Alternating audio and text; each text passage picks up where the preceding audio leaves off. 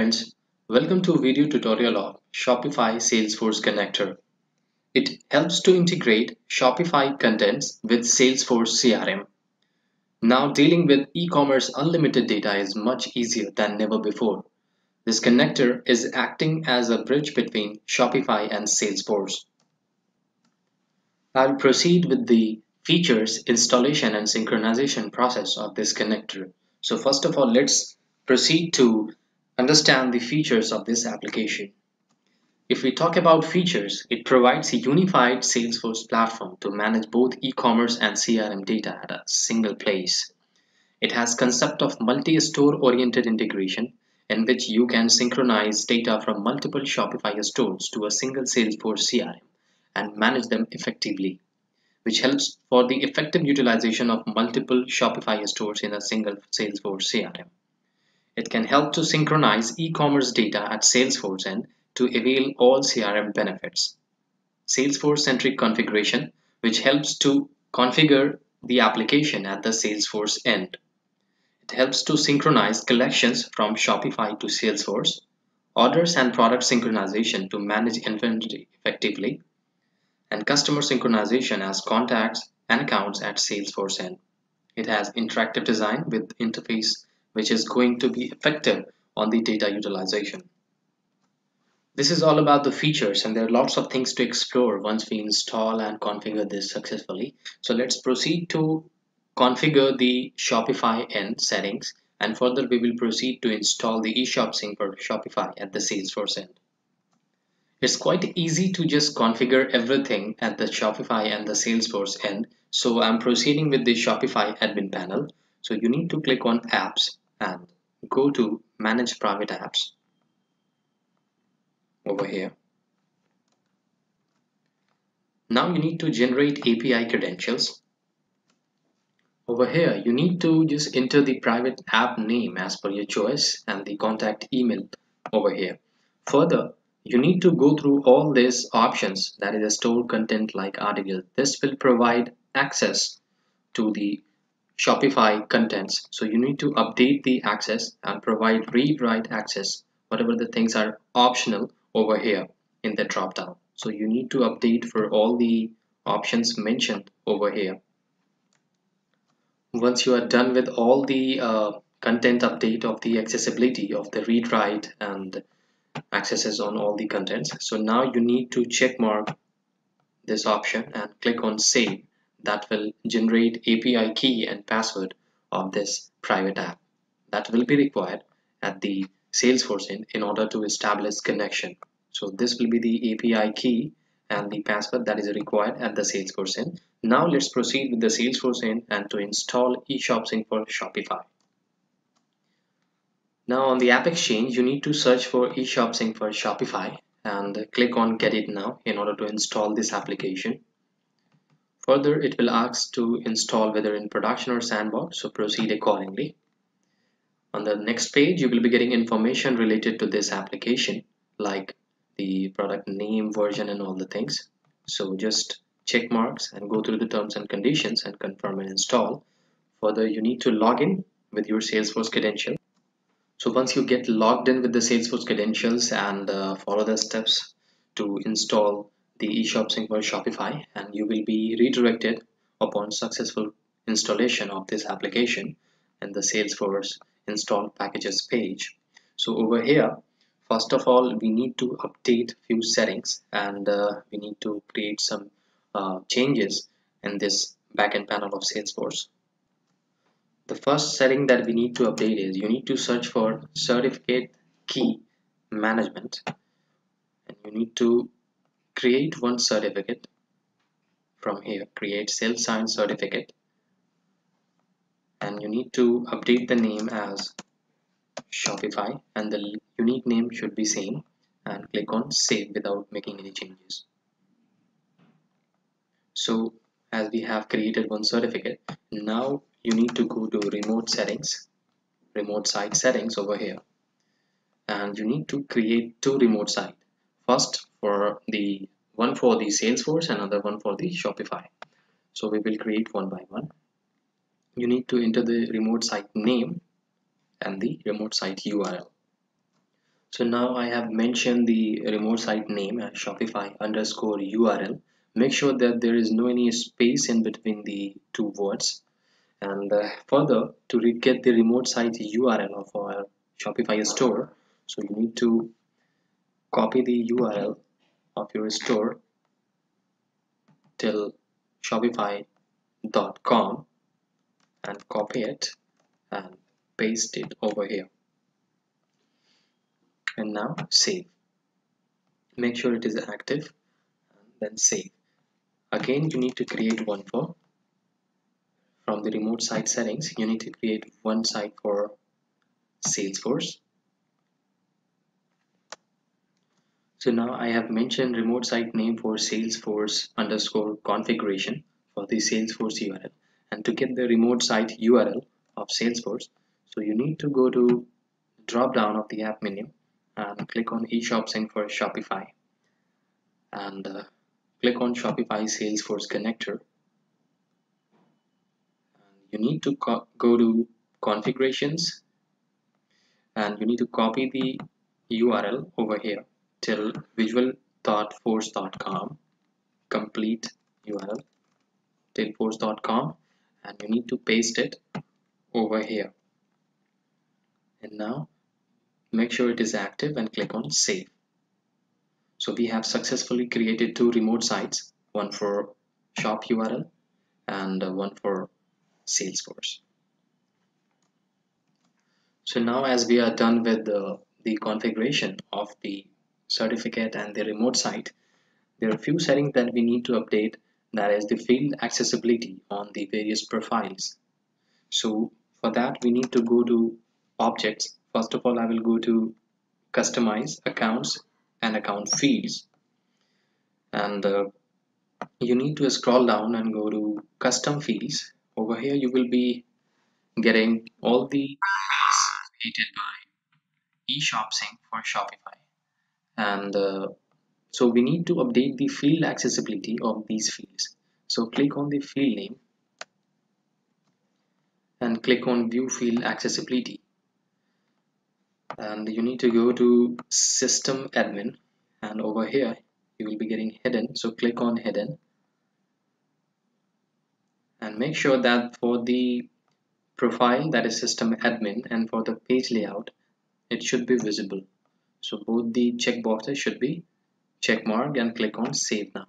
So you need to follow this step for all the custom fields created by eShop Sync for Shopify, as I have done with the Shopify customer ID.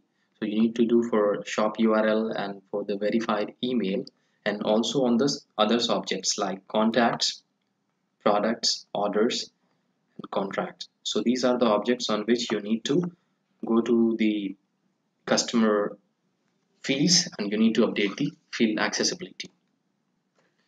So now as we have updated the field accessibility for all the objects, accounts, contacts, products, orders, so now we need to establish connection between these two platforms.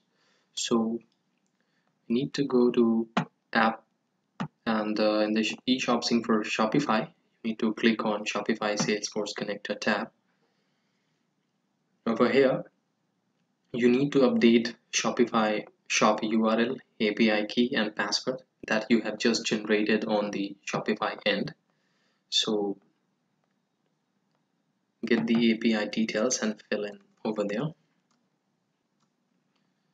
and the shop URL that you need to take from here till myshopify.com, paste it over here and click on save by just selecting the concerned price book. So you need to select the price book at all accordingly and click on save,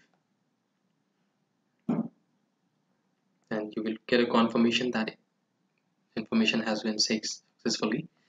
So now we need to proceed to synchronize data. So first we need to proceed to collections, and here are a few options. That this is to synchronize data from Shopify to Salesforce, and once you have synchronized you need to click on refresh to reflect the changes over here. and over here we have option to extend the records per page, and also we have filters down here. So based on the, as you can connect multiple Shopify stores to this single Salesforce, so you will be getting all the shop name over here, and you can select and filter the desired result. And also you can select the org type for Salesforce or Shopify existing records, and also for the collection type you cannot filter over here. So this filter option you will be getting in all the sections for products, customers and orders, and based on that you can search the desired result. So let's proceed to synchronize. Click on sync and it will start the synchronization process.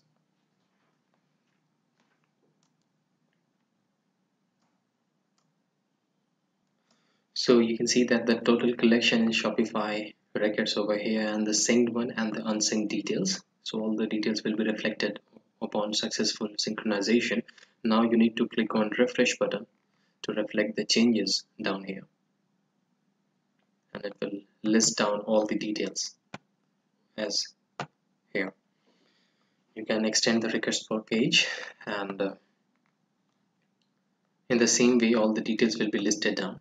So if you want to just check the collection directly up to the Shopify admin panel, so there is an option, you can click on this option and it will take you to the Shopify admin panel of this concerned collection. So with the help of this button you can directly manage the Salesforce and the Shopify backend panels.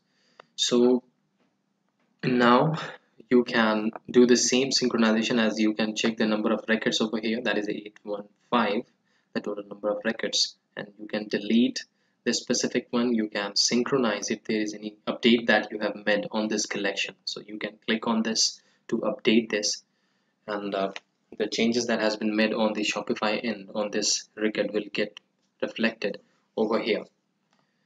So now let's proceed to synchronize products.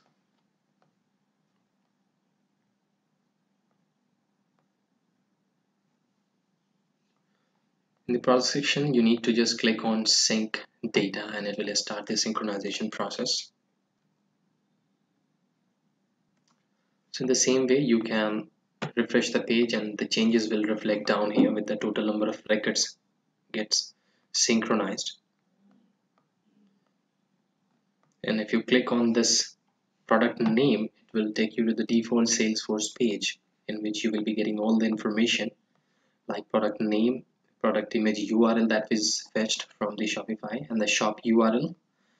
This is the unique field on this, which is responsible for any update on this product object, and all the details. You will be getting the price book information and the standard price and the existing price book. And also if you want to directly check this product in the Shopify admin panel, so you can click on this option and it will take you to the concerned page in the Shopify end. So this is the functionality that we have added just now, and you can, in the same way, you can add filter in the product section if you have multiple Shopify stores. So you can search based on that, based on the org type and the collection type as well. And also we have added price book filtration over here. So products will get listed in that specific price book based on the functionality that you will select. And if you want to search for any specific product, so then you need to, let's suppose, so if you want to search for this product, so you need to click on the icon and all the details will reflect down over here. So this is all about the functionality of this product synchronization. Let's proceed with the customer sync. These are all the existing Salesforce customers in which you are not getting the option to check for the Shopify admin panel. So these are all the Salesforce existing customers. So now we need to synchronize customers from Shopify end. So now the total customers that is existing in Shopify is 4 and synchronized successfully 4. So click on refresh to reflect the changes.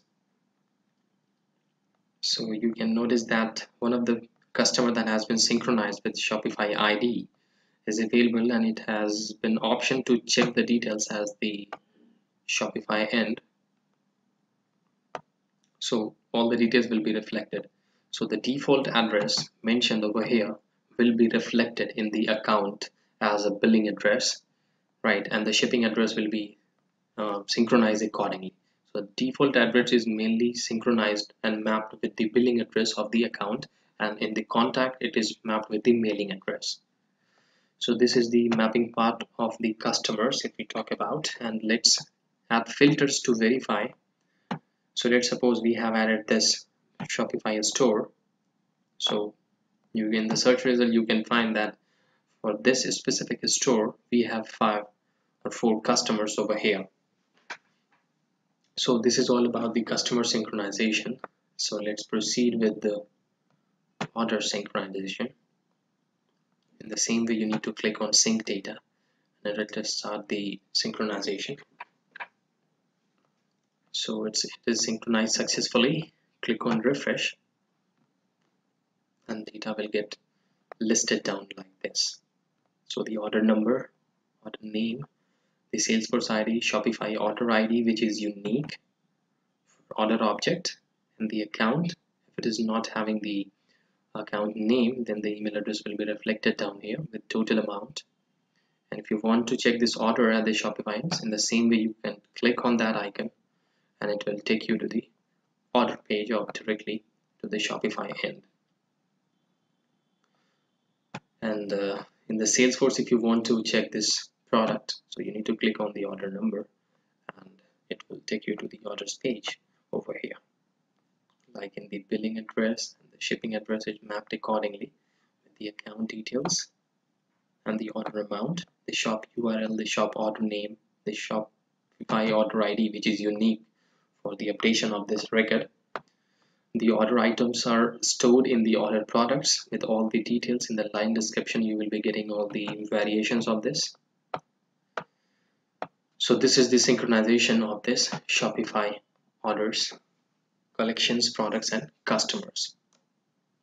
So as we have done with the synchronization for a singular store, so if you want to add another Shopify store, so first of all you need to follow the same step in order to add a remote site of that specific Shopify store in the remote site settings that I have guided you for this. And once you get done with that, then you need to generate API details in that specific Shopify store that would be required over here in order to connect that Shopify store with this Salesforce. And in the same way, you need to mention the and paste the Shopify URL of that another Shopify store with the API details that you have generated. And as per the requirement, you need to select the price book and click on save. Then another Shopify store will get connected with this Salesforce CRM and you can sync the data accordingly. So this is all about the functionality of this. So if you have any issue further, you may go through this blog, as I have already mentioned all the steps over here with the pre-configuration settings that you need to take care of with all the configuration steps. So you may go through this blog as well. So thanks a lot for your time and hope you like this. Have a great day.